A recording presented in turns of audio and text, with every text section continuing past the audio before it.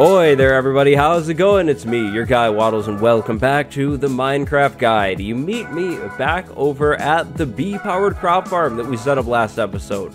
Things are going really well. I think this baby bee is insanely confused with its job, but yeah, things have been running pretty well in between episodes.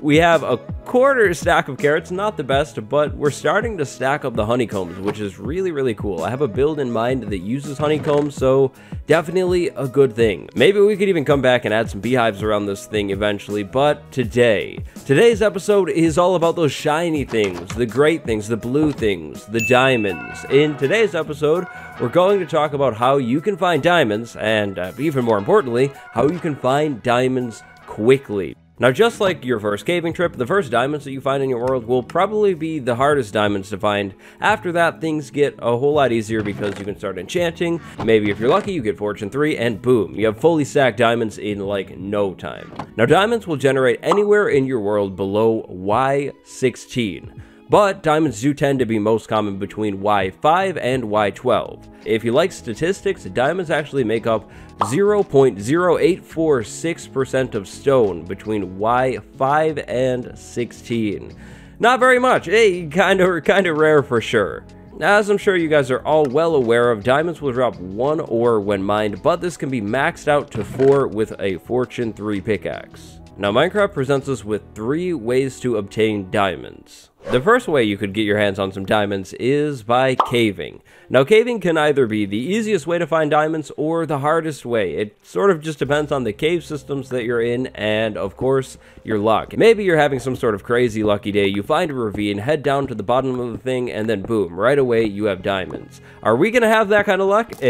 Probably not. I don't usually have that kind of crazy luck, but maybe. I mean, this world has been crazy so far. We found some pretty cool things, so I don't think it's off the books. I guess we'll find out. Now, this is the ravine that we found in episode 3. I am kind of afraid of the thing, if I'm being honest. There's already, like, a bunch of mobs around here, which definitely bad because I forgot to make armor still, so gonna have to be really careful with this one, but this is definitely what we're looking for when we're trying to find diamonds. We're getting, yeah, really deep in the world. Y18. What is that?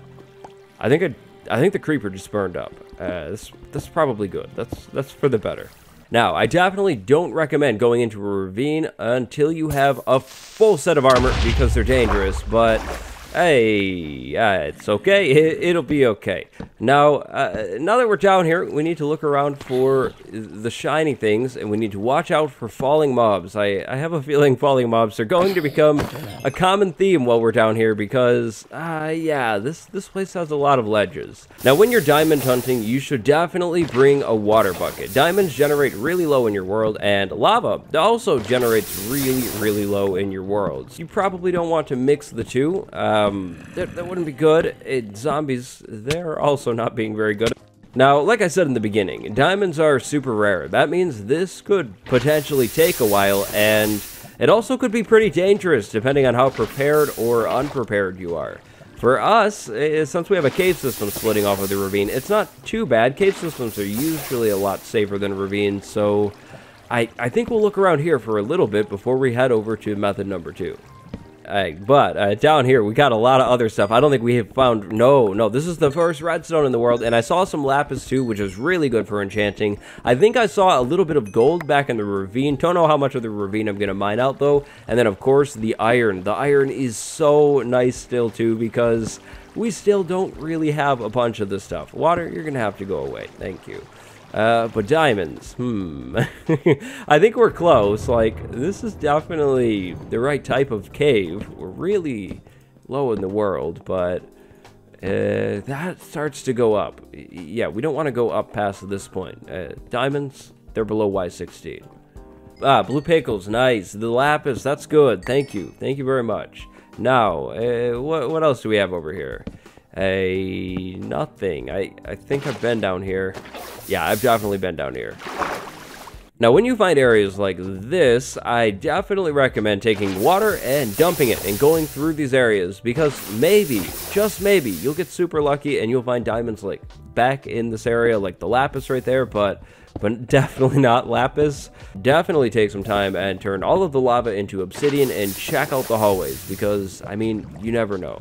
And now, ideally, you shouldn't skip a single ore when you're inside of a cave system mining, but realistically, that just kind of happens sometimes. Maybe you're loaded on coal, and so you're skipping this stuff. If that is the case, that's fine, but definitely don't skip it when you're super low in a cave system, because you never know. Maybe you'll get, like, crazy lucky. You'll start mining out some coal, and then the coal will lead you over to diamonds, which, that would definitely be a nice surprise. So, if you skip it everywhere else, don't skip it down here. You really just never know. So it doesn't seem like I'm having a lot of luck in this side of the cave, which means, yikes, but it means it's time to go back into the ravine after I pick up these ores, and hopefully not get dive bombed by creepers. Wait, what's this? I don't think I've seen this. Yeah, no, I haven't gone this way. Never mind, that ravine, that can definitely wait a minute.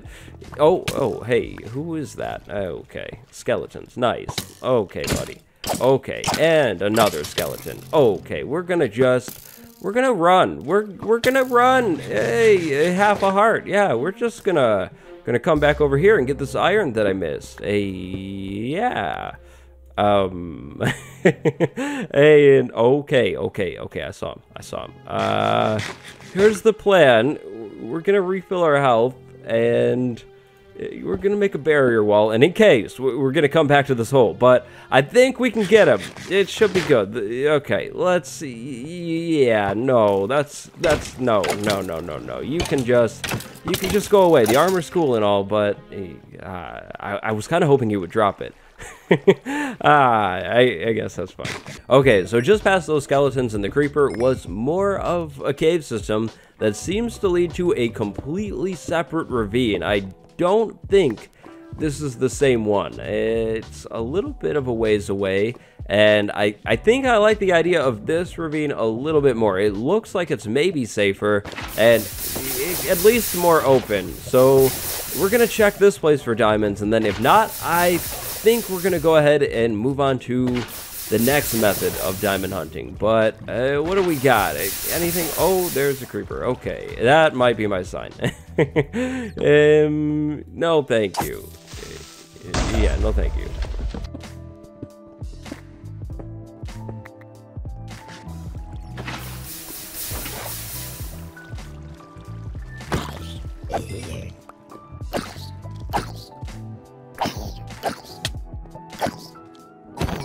Oh, what? Okay, oh, hey, that's really nice. Okay, hey, we're gonna get into safety because potato, look at that. I just killed a baby zombie. The zoomer was sprinting at me, and yeah, killed it, dropped a potato. That's really awesome. I wanted potatoes instead of carrots last episode, and that kind of worked out, but the ravine, so things don't look too good. I don't think we're gonna find any diamonds down here, so I'm gonna go ahead and finish taking the ores out of this place, and then we're gonna move to the next method.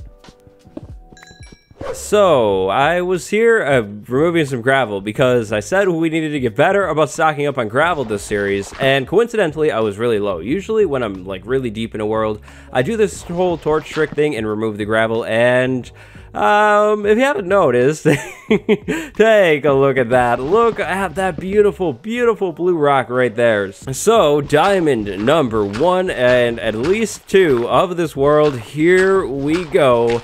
This is crazy. I got really lucky here. I guess when you're in the caves and you're down low and you find gravel, maybe you should just take the stuff, or at least break it with the torches and see what's behind it, because, wow, we kind of lucked out. But here we go. Here goes nothing. How many diamonds do we have? I bet you we're going to have 8. 8 is probably going to be our number today. Yes, it is. Now, one thing that I didn't do that you should maybe do is put some water below your diamonds, especially if you're hearing lava. I didn't hear any lava, so I didn't do it, but yeah, definitely don't let your diamonds fall in lava. But 8 diamonds.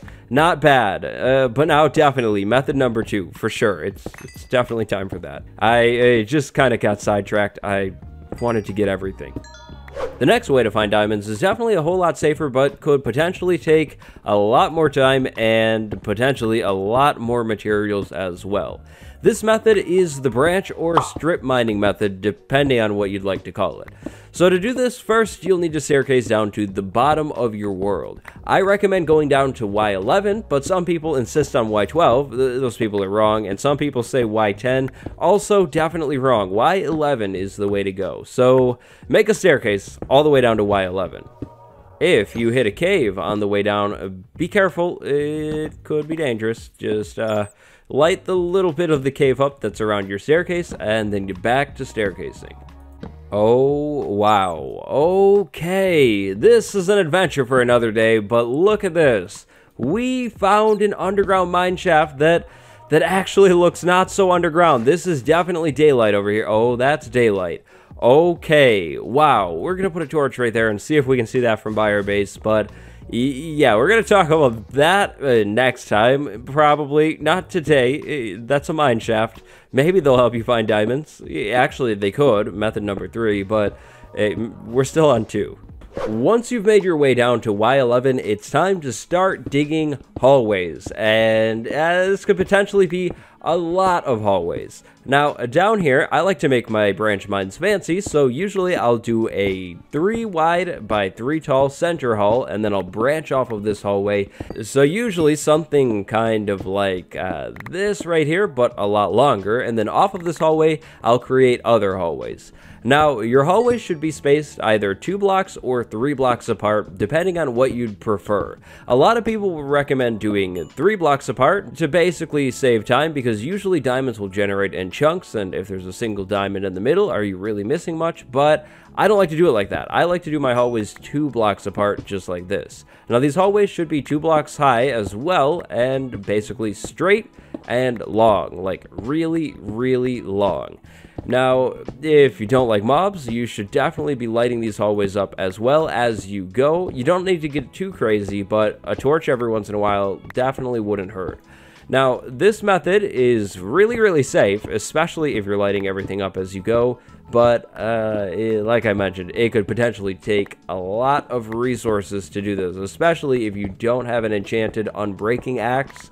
Yeah, you could burn through a lot of iron pickaxes. Now, one potential workaround to this is to just use stone pickaxes when you're breaking anything that isn't an ore, but stone pickaxes break things much slower than iron pickaxes, and I don't have the patience for that, so I don't really do that. I just kind of end up burning through a lot of stone pickaxes. Now, the bright side of doing this is if you're in need of other ores like coal, redstone, iron, those kinds of things, well, you'll probably find a lot of those. You'll also get a lot of cobblestone and probably a fair amount of the other blocks like granite and andesite as well, so that's kind of a plus. Maybe you need those blocks for some kind of build, then consider doing this, because while you're taking out blocks, you could potentially be finding diamonds, which really isn't bad. Now, I'm going to go ahead and set a timer and branch mine until I find diamonds, then I'll come back and tell you exactly how long it took. Wish me luck. Hopefully it's not too long.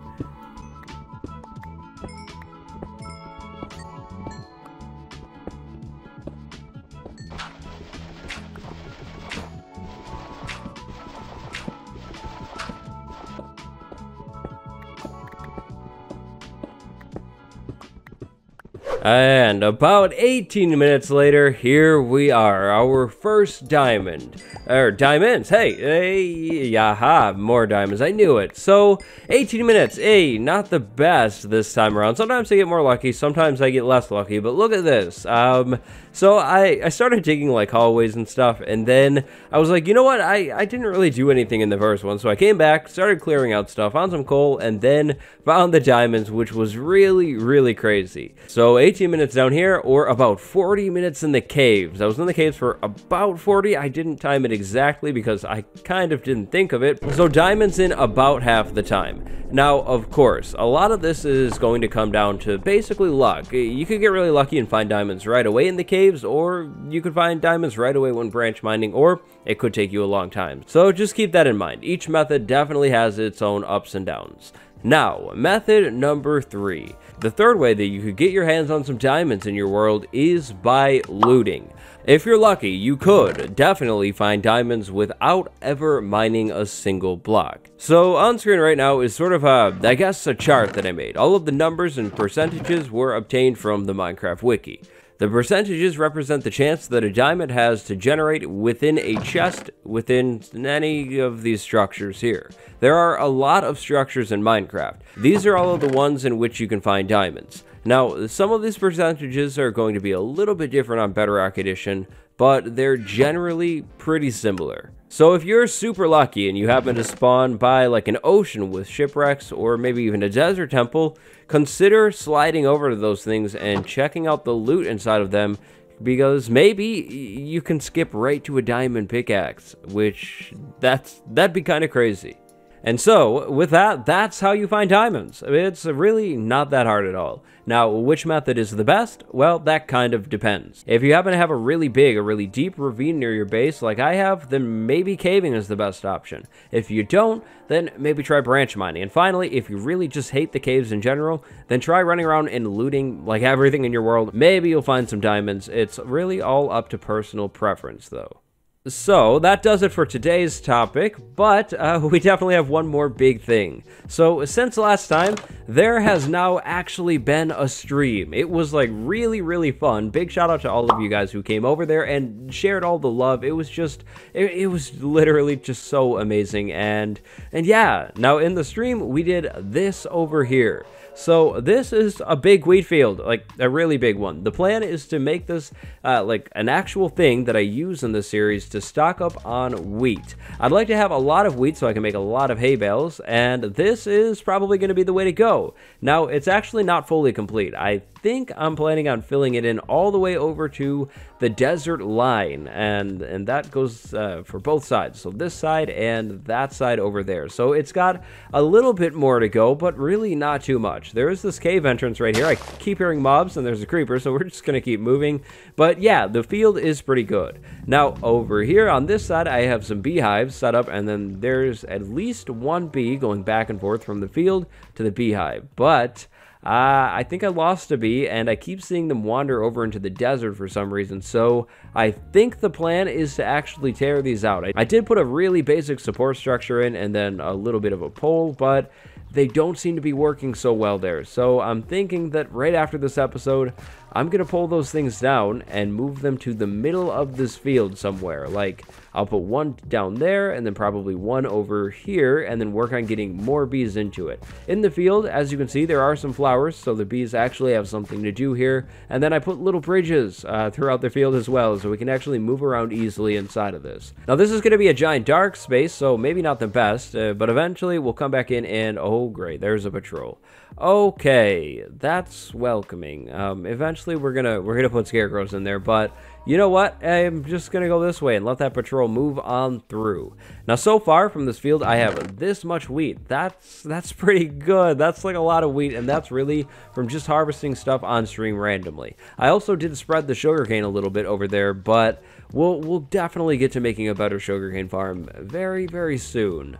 Now, patrol, why do you have to do this? I think that's the first patrol of the world. And I still don't have iron armor, so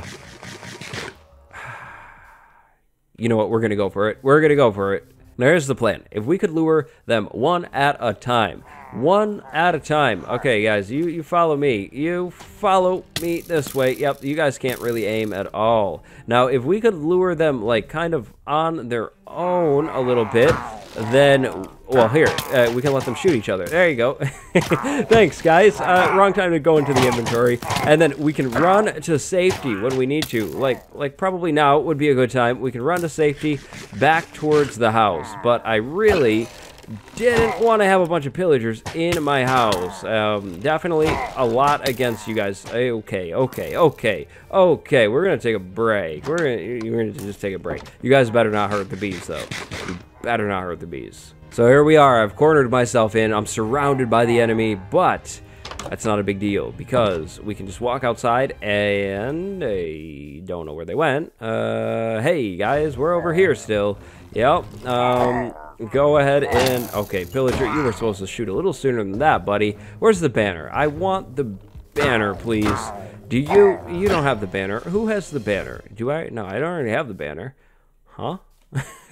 Usually they pass it around and they like pick it up, right? Huh. Wow.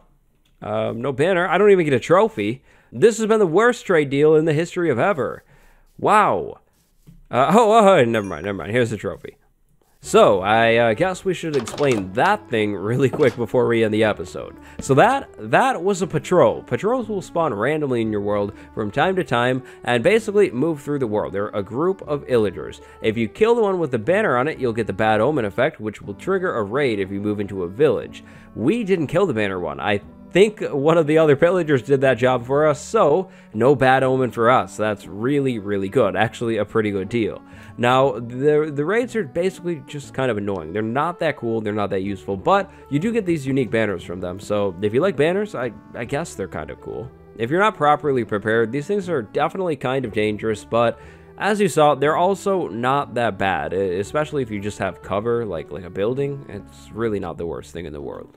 And that is where we end this episode of the Minecraft Guide. I hope you guys enjoyed this one. If you did, remember to drop a like and subscribe if you haven't yet. And if you want to catch next week's stream, it'll be at the same time, the day after Christmas, Thursday, 3 p.m. Eastern Time. Then definitely slide down to the description and drop a follow on my Twitch as well. I really can't wait for the stream. Super excited. I think we're going to do caving in that one. Anyways, though, thanks for watching, and a big shout out to my patron, Ilya M. today. Thank you very much for the support. Happy holidays, everyone. Merry Christmas, and goodbye.